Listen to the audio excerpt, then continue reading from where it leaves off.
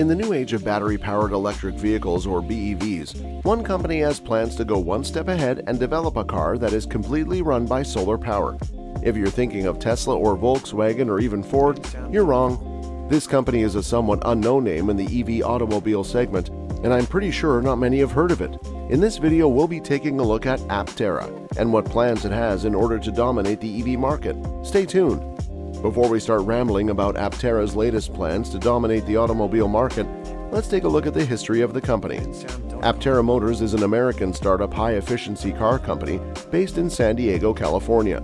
The company was founded quite recently in 2006 by Stephen P. Fambro, an electrical engineer with a dream of designing and building his own super-efficient sports car, a two-seater EV.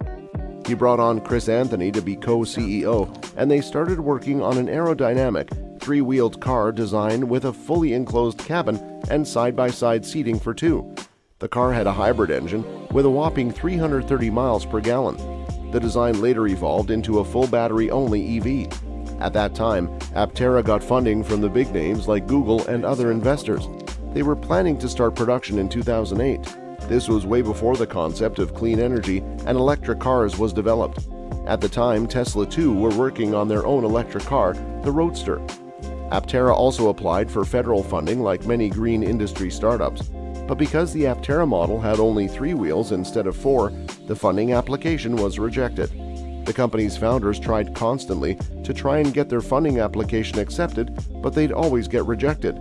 The company had to eventually close their doors in 2011. Stephen Fambro and Chris Anthony moved on to other successful projects, such as providing innovative vertical farming and building commercial lithium-ion battery packs. These successes made them look into the possibility of starting Aptera again, and in 2019 they launched a crowdfunding campaign to restart development. The timing was good since electric batteries had gotten much cheaper and lighter. Tesla too was well established and now was the pioneer of the electric vehicle industry. Aptera Motors maintained a low profile until December 2020. The company has restarted work on their original concept for a vehicle the company said will be the most efficient vehicle ever made available to customers.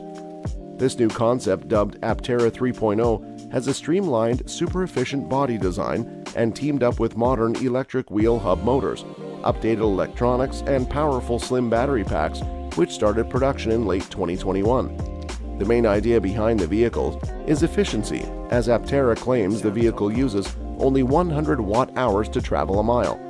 As impressive as Aptera's new car sounds, even more impressive are the plans it has for the EV revolution.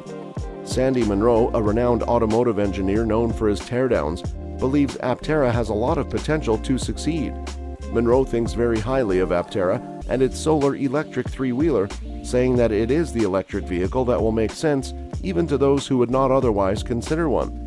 The automotive engineer says that Aptera's sales projections for the next few years are somewhat conservative, and in his view, the startup will end up with more orders than it's currently predicting it will have.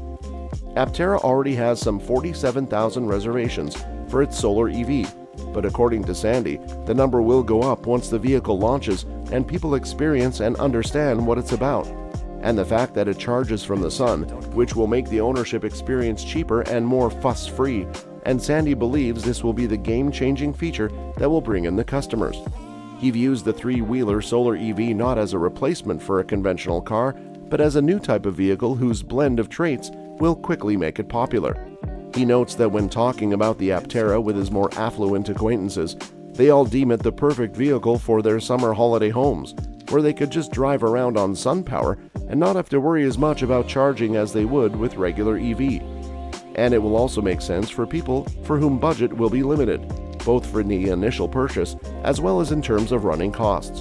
And the relatively low acquisition price and the fact that you will get free miles to drive around will boost its popularity among young people. Sandy really seems sold on the Aptera, which is expected to enter production next year, 2023, when the first deliveries are also planned. Looking at all the benefits, including a fully solar car and an affordable price range, I can't see why Aptera will be a failure. It is by far a unique concept, unless of course Tesla or some other renowned automaker comes up with something similar. But what are your thoughts on the new Aptera solar car? Does Aptera have the potential to conquer the EV market and win over customers who aren't willing to spend more than $30,000 on an EV? Let us know in the comments below. That's all for this video. Hope you enjoyed watching this one. If you did, don't forget to like and subscribe to the channel. Turn on the bell for the latest notifications and updates. Thanks for watching.